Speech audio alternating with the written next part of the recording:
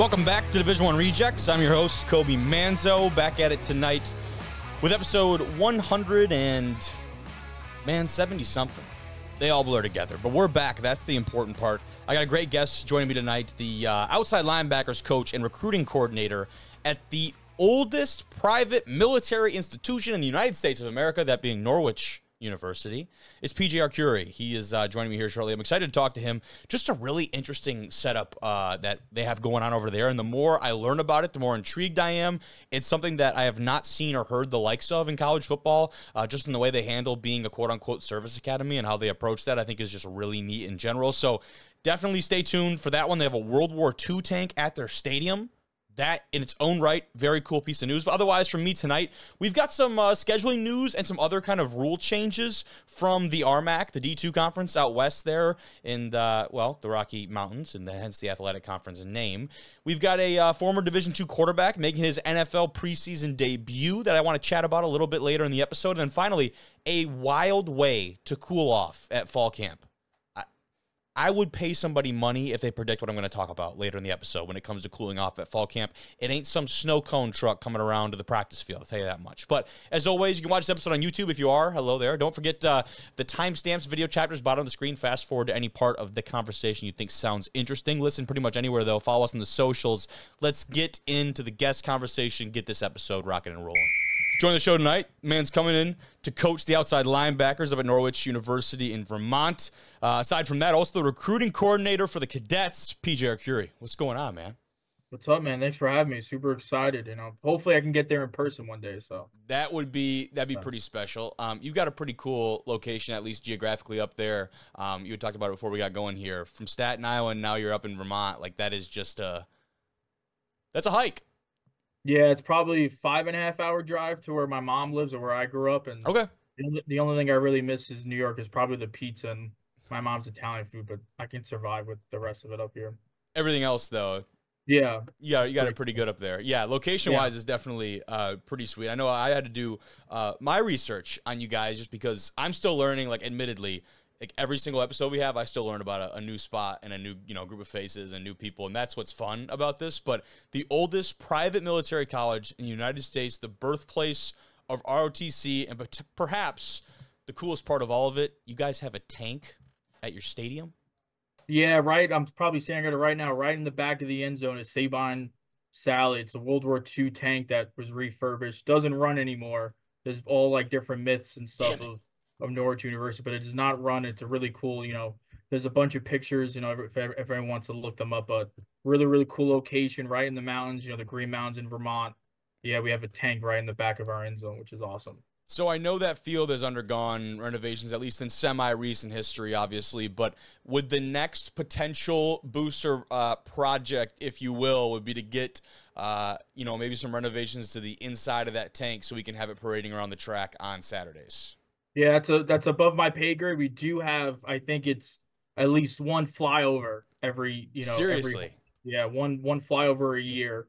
Hopefully trying to push it for more, but yeah, we have 6 home games going into this season, so everyone's kind of circling when the flyover is going to be. But yeah, it's above my pay grade that's incredible, but understandable. Obviously, you just get in there, you can't start making demands like that off the rip. No. Certainly not. But when it comes to the stadium itself, man, and I talked about it earlier, like the backdrop is just beautiful. You guys are kind of nestled into, looks like you got a decent amount of elevation there, some great some great fall colors and things. The stadium itself, again, for this level of football, maybe not so much on the away stand side, but that home side, man, there's some really nice things going on in that stadium. Are you kind of surprised by the upgraded, nature of this spot? Yes and no. I think even before I got to Norwich, I've always kind of heard of them. I've known some people that went to Norwich. And then actually when I did a year at a prep school in Maine called Bridgeton Academy. Okay. And we played a JV schedule, and we played Norwich University back in like 2015. So I've seen it before. I've heard, before, they've done some renovations to the press box or the turf field, but I've always kind of knew that they've had a really, really crazy atmosphere. It's almost like going to an Army-Navy game with our Corps of Cadet members being there and stuff like that. But yeah, really, really excited. September 7th is a home opener against our in-state rival.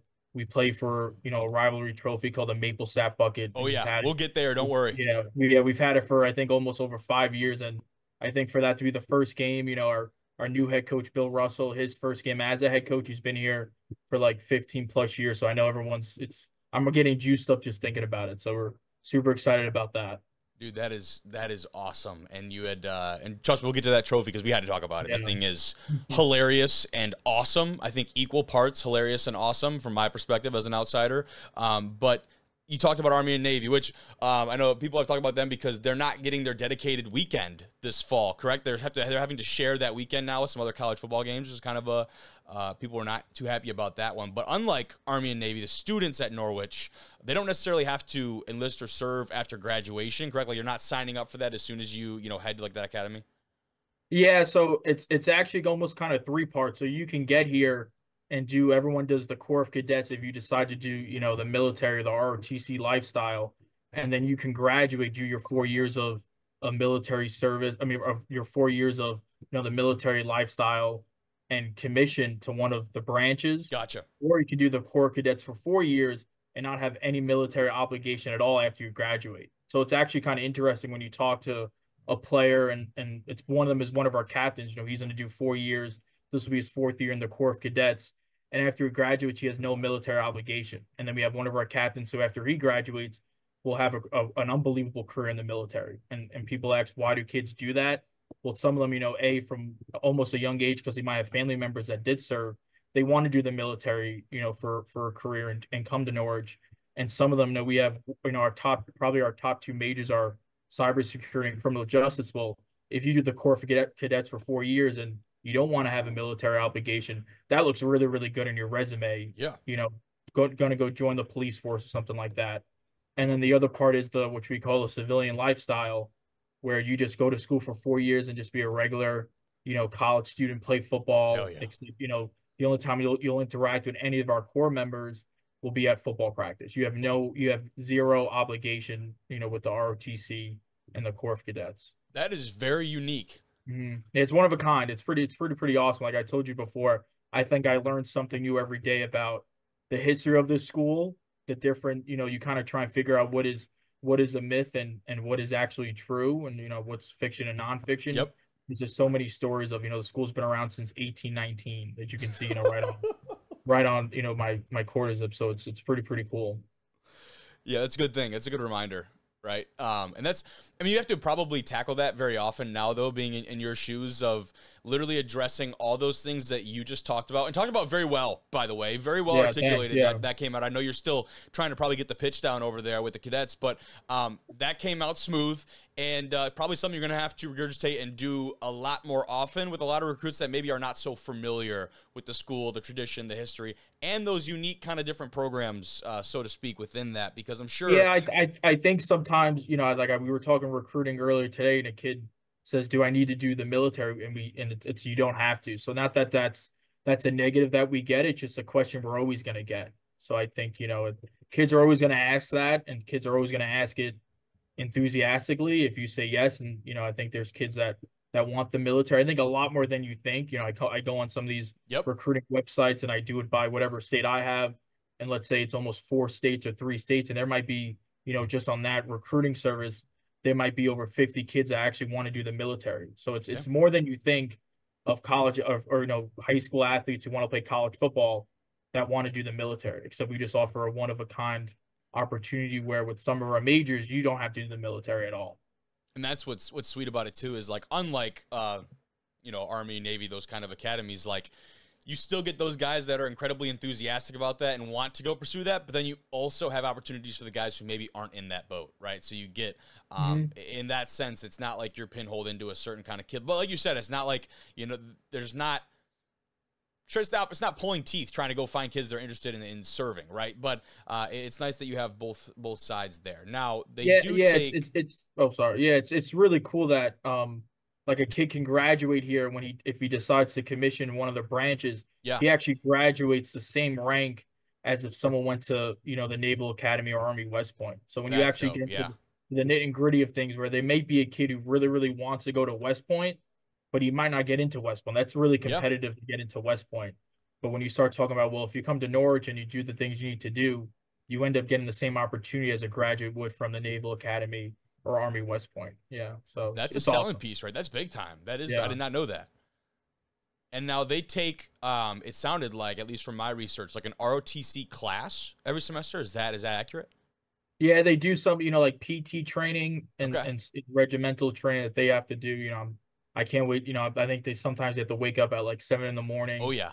stuff like that. But the really awesome thing is there's really never any scheduling conflicts. I think they do a great job That's good. of, the ROTC and the core do a great job of kind of being, one on one with, or even being, 100% with athletics. So a lot of them are Norwich alums. Our president who got here, I think in May, is a Norwich alum, and our athletic director, who's unbelievable. They do a great job of keeping a great relationship where we have a football player who will be at everything he has to do for the core, and he'll be at everything he has to do for football. So Yep. it's in all the other sports too. So I think this is probably one of the, I think it's like my fourth football job, third one at the college level, and it's probably where it's the most support I've ever seen from a university and athletic department, not just your athletic director, but all the other coaches want everyone else to win. So it's really cool. That's what you want, but Yeah. much easier said than done at a lot of different places. So glad to hear that that's over there, and that's very much the real deal. And I know up here at Northern, they've got ROTC up here, and we'd have spring practice sometimes would start at 6 or 6:30 in the mornings, which is ridiculous in its own right. That's way too early to be hitting another grown individual with full pads on AstroTurf. But I say that not to begrudge the time, but because those guys in the ROTC had been in there by the time we're even rolling up to the dome. They were in there like they're finishing up their workout by the time we're rolling out onto the field. And I'm sitting there looking at them. I'm like, damn. I'm like, you guys, this man, it's something different. And I respect the hell out of it. It's awesome. I know ROTC catches a lot of shit. I mean, if I'm being honest, when you compare it, I think from an outsider's perspective to some of the other branches in those deals, but still a lot of commitment that goes into that, man. And you think, because I also, doing more reading, still have to follow some of those military rules when it comes to like things like hairstyles and kind of presentation and appearance. Do you think you'll ever lose a recruit due to having to get a haircut? I don't know. I think, we kind of, if you want to do the ROTC or the Corps of Cadets, I feel like you definitely know what you're getting yourself into. Yep. I think, when the kids first get here, they call them rooks, and we have it scheduled where like that's the rook day for them to get their haircut. So they buzz their heads.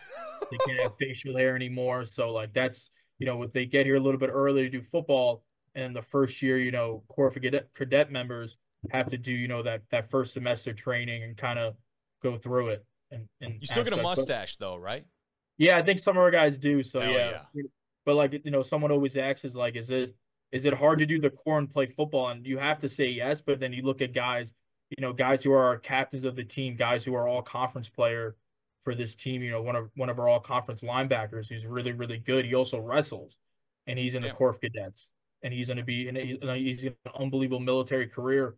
So you take a guy like that, you take a guy who's on our staff, our receiver coach, Trevor Chase, who played football here for 5 years. We had the COVID year. He did the Corps of Cadets, but didn't, commission after. He, like, again, he wanted to just do the Corps of Cadets, Yep. no military obligation at all. And he was I think he's the most decorated offensive player in Norwich history. And he was 3-time, captain, conference player of the year. And so you kind of use guys like that as an example of guys who've not only done it, but have done it at a high level. And then you take guys like one of our other captains, just a civilian student.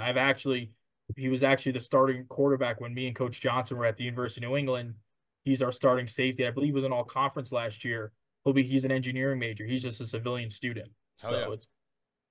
it's cool to That's kind so of have neat, that man. connection with him. Yeah, no, the more I learn about it, it's actually like very intriguing, and you can see why it's appealing to a lot of guys, right? 100%. Yeah.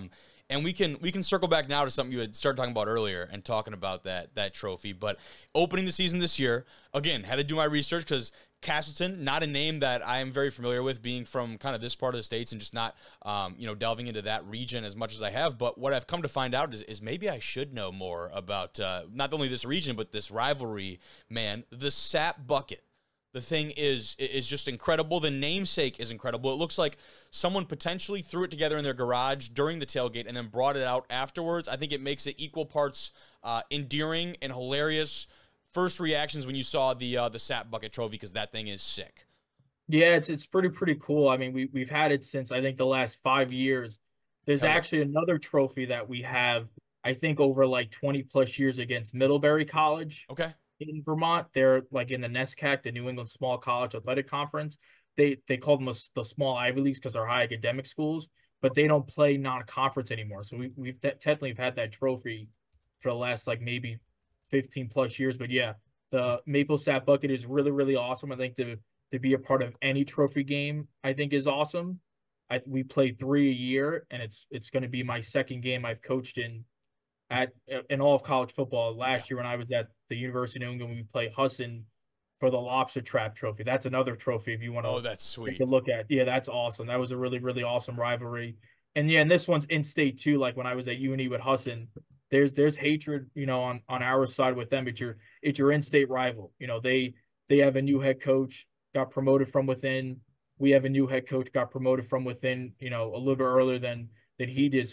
But yeah, I think it's circle. I think, like anything, it's basically our, Ohio State, Michigan, except we get to play week one. So it's at a conference. Yeah. I think, yeah, like I told you before, like I'm getting, I'm shaking about it, just thinking about it in a good way. So That's what's so wild too, that week one, that like we'll definitely talk about that. But like the trophy itself, man, you have like the literal, like, that bucket has seen some things and seen a lot of good football, among other things. And then you just got it attached to this stump, and it is just like one of the most. It's got some of the most character, I think, in all of college football. But like you said, the fact that this game is not happening in like week 7, it's happening in week 1, to me is just kind of crazy. But at the same time, like, that's awesome. Like the fact that you get a game right out of the gate that is, there's no such thing as a warm-up game, or some of these FBS teams will schedule like the cupcake games. You'll go down to play a smaller squad, whatever. But like, you guys potentially have the opposite of that. And yes, you've won, as for you, as in Norwich, have won this the last 5 or so years. But this is a game that, like, right away that, you never have to get your guys excited to play week 1. Like, that's something that's just a given. I think that's probably tenfold, probably, for this week 1 game. Talk about the anticipation for that one right out of the gate. yeah, I think so. If you take it as like a bigger picture, our men's and women's hockey team are really, really good. They played Castleton, and if that was a huge game, when our Okay. women's and men's both played Castleton, our guys were there. Our guys wanted to bring the sap bucket out, so that kind of shows like That's sweet. how much that means. And I haven't touched it yet. I think on accident I kind of stayed away from it until we officially kind of win it again. I like that. I haven't really touched it or looked at it. And then yeah, I'm even just like moving forward, week 2, I think it's the second Friday night game in Norwich history against St. Lawrence, a school in the Liberty League in New York. Yep. We play for the Hoffman Cup. They have it. And then later on in the year, we play the United States Coast Guard Academy, and we play for the Mug. And they call it the Little Army Navy game. That goes back, I think, to over, 50 to maybe 100 years ago. But yeah, first game, I think it's wild just to open it up. If you look at our schedule, the conference we're in, and even our out of conference game, it's not, I kind of think it's like the black and blue, the black and blue league of Division III in New England. The teams that we play, in conference and out of conference, those are some tough teams. And open it up against Castleton is really, really awesome. Especially, it's a different culture, it's a different vibe to what other teams are used to from Norwich University. So just to get that, first game for Coach Bill Russell as the head coach, and even for if I have to talk about them for Castleton and them, they have a new head coach. He's been on staff. He attended Castleton, so if you don't think that they're going to be ready to go, we're wrong. That's neat, man. That is pretty sweet. And that kind of led me into my next question of like some of those other rivalry games for you guys. And I was definitely aware of the Coast Guard one, because that's one that obviously stands out, especially given just the nature of those two institutions. Like, that seems like such an obvious, great rivalry and good competition there. The Little Army Navy game that's got just a sweet kind of ring to it, because it's that same intensity, the same kind of background, and that kind of ideals in a sense, just on maybe a little bit of a smaller scale when it comes to the national stage. So I love that. In St. Lawrence, that was the other one for you guys. That's definitely a big one when it comes to rivalries. Yeah, we'll play them week 2. They're in the Liberty League, so they're in like upstate New York. As they're probably 5 hours from where I'm from in New York. Yeah. So that feels like different. It's a different world out there. They're really, really, really good, I believe, academic school, and it's just another rivalry game. And then it's Friday night, so that's the thing. Like week 1 is Castleton trophy game, in-state rival. You go week 2 trophy game another rivalry Friday night. Damn. And then you go to homecoming against Hudson. So I think, a parent and a prospective student athlete asked us that are one of our visits, over the summer, what game do you guys recommend us coming? There's 6 of them. We were like, they're all awesome. Like we can't tell you which one not to and to come to, but like homecoming, Coast Guard, then you have, like family and parents weekend, and then we play for 3 trophy games plus the conference trophy, right? So you can end up playing for, if it's a good year, you can get 4 trophies in your under your belt. So I'm just excited to get going, and it's really just kind of focus on Castleton and stuff like that. Yeah, that's the correct answer, right? Definitely the correct answer. You're week 1, got to get that in there at the end. I respect it. But going with that same idea of like you have a chance to play for all these trophies. Hey, in a good year, you could be. You might need to upgrade your hardware shelf over there in the coach's office, the football building, whatever you got going on over there. There's a lot of moving parts over there when it comes to hardware. Yeah, unfortunately, not recently. We're definitely there's a reason why there's a new head coach. Yep. Oh yeah. He's promoted from within, but like I said, Coach Bill Russell, he's awesome. He's been here when they won championships, and I think it's kind of bringing it back. Restoring the tradition and making it better. And the kids know when they walk through the hallways of, we have an unbelievable hallway that in areas that got rebranded with, and they see the history of not only just Norwich football, but athletics. But yeah, when you walk by our offices down on the 2nd floor where a bunch of the assistant coaches are, you'll see the pictures of the All-Americans, the yearly awards that guys have, the all D3football.com guys, the conference champions and the bowl wins. And he's lived it. He has the rings when they won conference games and bowl games and stuff like that.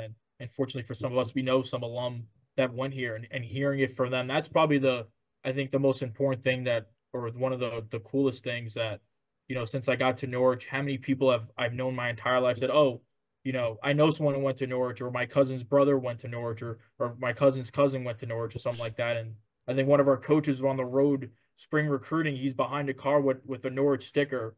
I'm at a restaurant. I start talking to this random dude, and he says, "Oh, my brother actually went to Norwich." And it just we kind of say Norwich is everywhere. It's really everywhere, and it's not just in New England. I'm sure like you said, you're from Michigan, correct? Yep. That's where so we probably have a lot of alum in Michigan. We're a nationally known brand. The logo kind of it goes for itself, and it speaks for itself of who we are. And I think that's probably like, you kind of feel the pressure of it. It's kind of as close as you can be of coaching at a big time school with, the pressure of the alum, and because they want to see this school do good, not only as a university, but as a football team. They want that, they want the school to get back to winning games again. And, that's what happens when you have a program with a lot of great history and tradition. The good thing is that you have the history and the tradition, and that, I'm not going to say the bad thing, but the other side of that is there are expectations to get back to the history and the tradition and those winning ways. And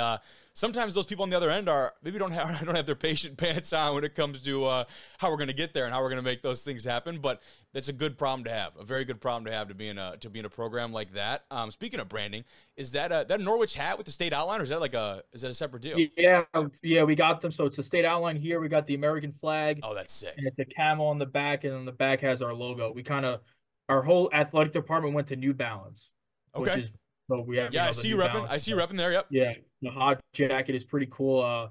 New Balance is actually kind of cool with a lot of their gear, and I think it's a big New England brand, right? Boston College. Yep. Is New Balance for everything besides football. I know the University of Maine and Bryant University in Rhode Island, a couple 1AA schools, they just got the New Balance. UMaine has been New Balance for a while, and then I forgot what NFL player is doing New Balance now. So it's kind of, once again, right? Norwich University does things differently.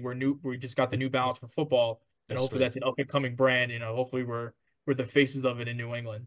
Yeah, that'd be cool. That would definitely be sweet. But to finish off, I guess, from my piece here before Norwich, assistant at Wagner, we talked about Chris Cagliari, who was on the show, and just incredible human, incredible football player. But obviously, besides that connection, what big takeaways did you have from being at the D1 level as an assistant, and how does that translate over to what you have going on right now? At the end of the day, I mean, ball is ball, but being at that level, seeing how they operate, what do you bring from that experience, over to Vermont?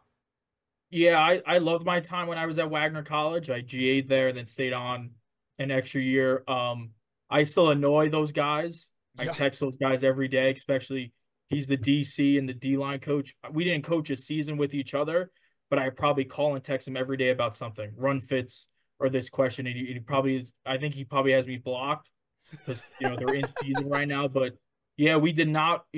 I was part of they had a lot of turnover because that's what kind of school it is. It's an awesome GA type of opportunity to get Yep. your matches and stuff. But we did not win a lot of games when I was there, but we had a lot of fun. So you talk about I coach under Tom Maselli. He has probably as much of an influence on my career as someone could do. I think I was with him. I always joke around that I was his GA because I Yeah. was with him with every position group we had. And then I worked with some unbelievable coaches, maybe some guys I've not heard of, like Jim Munson, who's a legendary high school football coach in New York City. He was our special teams guy. So I got to learn kind of the grind of special teams and why people kind of are going crazy and pulling their hair out, and coaches some really good guys like Darrell Wilson, who's a DC now at Dell State. Chris Newguy was our OC. Every GA I worked with we did the GA grind. So I still talk to those guys and bother them and call them all the time. But yeah, it was really, really awesome. I got, to get the experience as a GA and kind of right away, you kind of get a punch in the face of what college football is. It's not, you're Yep. not winning championships every year. We went 0-11, 1-10. They went 4-7, and they're really turning it around, hopefully winning, the NEC, the 1AA conference they're in. But just recruiting in general, I learned a lot. I think the one thing Tom Masella told me early on, and I'm 27, I think I started work when I was 23, 24. He said, you're going to get a job because you're a good recruiter, and then the football will come. So I think it was pretty easy for us to learn how to recruit as young coaches because we had COVID, right? So I think I was telling someone today, I would have my New York areas from, we would meet as a staff, maybe 9 to 3, 4 to 6. I was doing New York. And then he told me, take the whole West Coast. So I was probably doing from 8 to almost 11, 11:30, calling kids on the West Coast.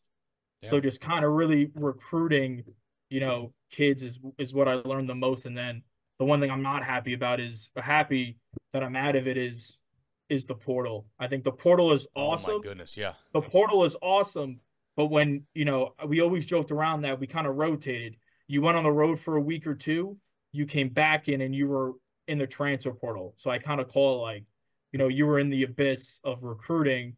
You're talking to a high school kid you offer a scholarship to, and then you're figuring out the logistics of getting a junior college kid from California Yeah. to Staten Island, New York. So it was pretty interesting. But yeah, learned a lot from those guys. I love those guys to death.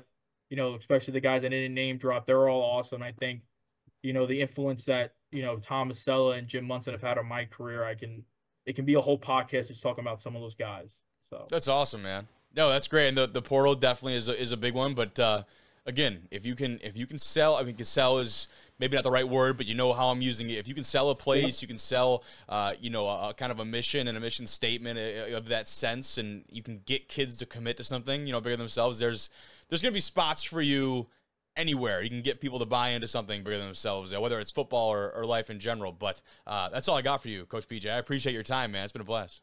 yeah, appreciate you guys having me. Of course, man. Well, you have a good night. Definitely looking forward to seeing if the tank doesn't fire when you guys score touchdowns or anything. We do have a cannon. I think it Okay. goes off right before kickoff. So Okay. Well, I'm hoping Yeah, to you hear got- some cannon fire this fall, man. yeah, we got to get you out for a game. That'll be awesome. That would be sweet. That would be very cool. I appreciate you, Coach. Have a good rest of your night, Hey man, thanks for having me. Thank you to Coach PJ for joining the podcast tonight. Let's talk about the RMAC, the Rocky Mountain Athletic Conference. For those of you not familiar, get with it. A lot of good football in this conference, the most notable being Colorado School of Mines, who's made back-to-back runs at the national championship game. The Ordiggers over there, big time. You got some big-time schools like Western Colorado, CSU Pueblo, that are looking to make some noise this year along. You got on the list in that conference, but those two definitely come to mind right away. They made some some big news, I guess big. Maybe that might be the right word for it, but interesting news, definitely that at their kind of media day, if you will, this past week. And, the first minute of this video I'm about to show here, week 0 is what they talk about. It's, that being endorsed everywhere in D2, which of course, this is the first year that Division II football will have week 0 across the board, not just the RMAC though. So I fast forwarded to the part that makes the RMAC a little bit different. And before I talk about it, I guess I'll have the people associated with the conference itself go ahead and tell you what's going on. But beginning in 2026, the RMAC Athletic Directors President's Council have approved a standard bye in week 6, beginning in 2026, in week 6, where all teams will have a bye. This is placed strategically into the middle of the season in order to give our student athletes a break. If you're Colorado School of Mines the last 2 years, making runs to the national championships, you're playing up to 15, 16 weeks straight. That's a tough run for our student athletes in a very challenging and difficult sport physically. So we have strategically placed this bye week, and it will also require our student athletes to have at least 3 days in that week off from their countable athletically related activity. This was proposed by our Student Athlete Health and Safety Committee. It was supported by all of our athletic trainers, our administrators, and our President's Council. So we're excited to announce that opportunity in 2026. All right, you get the gist right there, right? So starting in 2026, the first part of the video that I kind of skipped forward was him talking about week 0 and how teams are more than welcome to utilize week 0 and utilize a bye, whatever. And that goes into 2025 is going to be the same thing as next year. But as soon as 2026 hits, you're getting a bye week in week 6, whether you like it or hate it or otherwise. And I have mixed feelings on this. The obvious one, though, is what he just talked about, right? If you are a team that is going to the national championship, going to that game like Colorado School of Mines has done in the last 2 years, you're playing 15 weeks. There's so much physicality that goes into this sport that playing for that long is just absurd. And that's the people have talked about too at the Division I playoff, right? When you expand this bracket, you're playing more and more and more football just to get to the national championship. There's good and bad that comes with both sides of that argument. But that is what's going on there. It's 2026. Every team in the conference has a mandated bye week during week 6 of their season. So week 6 of the season in 2026 and moving forward, there will not be any RMAC football. There'll be no teams from that conference playing games. And so it feels really odd. And the next part of that is he talks about 3 days off from football activities or athletic countable related activities. I think it was the verbiage kind of, that he used in that sentence for the athletes during that week. So they need 3 days of nothing. That was my first big question. What are these athletic, I use air quotes here if you're listening, I'm using air quotes. What are these quote unquote athletic or football activities? Obviously practice, right? That means 3 days without practice. But is that 3 days without lifts, without walkthroughs, meetings, film study? What exactly does that mean? And I'm sure somewhere they've got to be at least meeting about that, or maybe they've already decided and I haven't seen that, and that's on me. If that's the case, I'll come right out and say that. But I think there definitely needs to be some more specificity there because, say it's not practice. I know a lot of coaching staffs that will keep them boys in the meeting room all day and make sure you study film for that next opponent, whoever that may be. But the obvious one, though, I like the idea of having it during week 6. It's a great time for the kids to get a break, halfway through the year, especially if you're a team that plans on going and making a run in the playoffs, which, hopefully all of them are, right? But, kind of on the other side, though, why mandate it? It feels odd, to decide for coaches when their bye is, because as a head coach of a football program at this level, you really are in charge of a lot of what goes on scheduling wise and making those connections and trying to get those deals done. And so when you mandate, this specific date, the specific block of your schedule for the year, and now you're told that you have to have a bye here, you cannot have any leniency or flexibility, that might even make scheduling harder knowing you can't use that date, if that makes any sense. Right? To me, it kind of feels a little bit odd in that regard, but again, I think that the payoffs are probably a little bit more important than that, and I definitely am backing this in the sense that it makes a lot of sense to have a bye week in some way mandated, because there are a lot of teams that won't utilize a bye week that'll just go right through it, and that that could be pretty detrimental for the student athletes. But there was more news from the RMAC, talking about some of the other additions or changes, I guess, rather, they'll be making when it comes to football this year, in 2024, this fall. And the RMAC Director of Football Officials, Tandy Campbell, he announced some rule changes in place for the upcoming season. A couple of them here, I'll just go through and list them. The first one's pretty interesting. 5 tablets on each sideline assisting coaches in determining whether to challenge a call.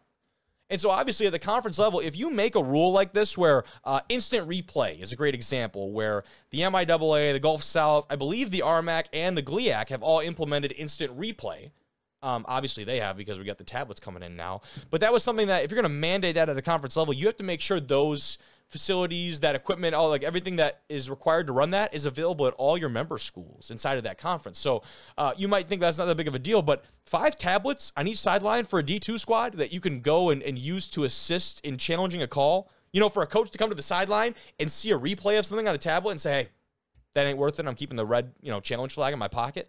That's pretty sweet. Another one, you've got the 2-minute timeout, not the 2-minute warning, even though it is literally apparently just implementing the NFL's 2-minute warning at the end of the second and fourth quarters. So another little break there that will break up the timing of games a little bit. We'll see how that affects different offenses, and that's more of a game planning thing. Like you obviously game plan different drives or plays or series around when you know you have breaks in the time, especially when you're trying to make late drives in the half. But some other ones, I think these are more minor changes. Horse collar tackle is now illegal everywhere in the field, including inside of the box. That's something that, kind of varies, but definitely something that they will be keeping a closer eye on. And then halftime doesn't start until the referee announces that halftime is starting. Apparently that's worthy enough. But really, though, it's just the 5 tablets on each sideline. I think that is really cool. The fact that they can start to really get into that and embrace that side of football, I think is really neat, especially the Division II level. We just don't see enough of that. I think it's just a cool added element to small school football. But enough of that. Enough talking about the RMAC. We'll stay on the D2 side, though. Let's talk about a former Division II quarterback making his NFL preseason debut with the Chicago Bears. And there he is. The man formerly an Argonaut at the University of West Florida. How about Austin Reed? And you guys might not know him from West Florida. Those of you listening, I mean, a lot of you probably do because, let's face it, if you're this far into the video, you're a fan of D2 football. But a lot of you would know him from Western Kentucky, and we'll talk about that a little bit here. But he did make his debut with the Chicago Bears in the NFL preseason. The game, well, that was one against the Texans, I believe, and it was the one that got postponed just due to weather and things. But before we talk about, he didn't do anything too crazy in the game. I believe he only had like 2 or 3 completions for like maybe 10, 15 yards or so. But the fact that he was out there getting reps is definitely really neat. Now, when you look at the Bears, we all know who's slated to be quarterback one for them heading into the year in Caleb Williams. And then we've got another Division II guy, a true, through and through Division II product, and Tyson Bagent, who's currently QB2 right now for the Bears as far as I'm concerned. So shout out to Chicago for giving some of these quote-unquote small school guys a shot. Tyson Bagent played a good bit last year and became a really cool story that I know we've covered quite a bit. But Austin Reed is very much a dude under center, and a very dangerous one at that. This is a photo of him from the preseason action just the other night under center for Chicago. There he is dropping back. And I wanted to just touch on this dude's stats in the time that he was at West Florida. I don't think you guys understand. This guy was absurd. He was the National Freshman of the Year, the Offensive Freshman of the Year in the conference. He threw for, in 2019 as a redshirt freshman, 4,090 yards, almost 300 a game, was 13th nationally. He was 13-1 as a starter after taking over the starting role after week 1. He threw for 40 touchdowns, ran for 6 more, completed 57% of passes. And just like some of these stats are just ridiculous. Led the Gulf South in passing yards, touchdown passes, and all these other statistical categories. He goes on to Western Kentucky and just has a ridiculous career with, that would be the Hilltoppers, I do believe, correct? Some of the coolest helmets and potential mascot. Yeah, Hilltoppers in college football. This dude was an all-conference kind of honorable mention type guy, but we had a lot of different accolades under his belt. Looking at the website here, there's so many different things that he was a part of, and he started all 26 games he appeared in during his 2 years up at Western Kentucky, and threw for over 8,000 yards in 2 years and 71 touchdowns. So again, it's one thing to say the stats at the D2 level, it's another to go up to the D1 level like that and literally have the same level of production. He threw for 4,000 at D2. Guess what he did? Both years at Western Kentucky, threw for 4,000 yards. That is ridiculous. He finished his career at Western Kentucky 4th in program history in pass attempts, 3rd in completions, 4th in passing yards, and tied at 6th for completion percentage. But he was also 2nd in touchdown passes, 3rd in yards and 8th in wins as a starting quarterback for a guy that was only there for 2 years. That's absurd. So really excited for him. Wanted to make sure I touched on that because we love anytime there's some small school or former small school guys getting a chance over at the pros. But I've got more of a fun story. A story, I guess maybe is not the right word for it, but a fun little bit, a Twitter bit to finish out tonight's episode on. We're going over to Rice University, and I talked about it earlier in the beginning of the episode. I said, there's a team that did something very funny and very cool, honestly, at fall camp and fall practice when it's getting pretty hot out and the guys are out there for quite a bit of time. And I said, you know what? This ain't your mom and pop's snow cone truck pulling up the practice afterwards. This is literally a freezer truck coming to fall camp, and I want you guys to just watch this and have I'm assuming the same reaction as I did to taking a look at this video. Let's go, let's go, let's go.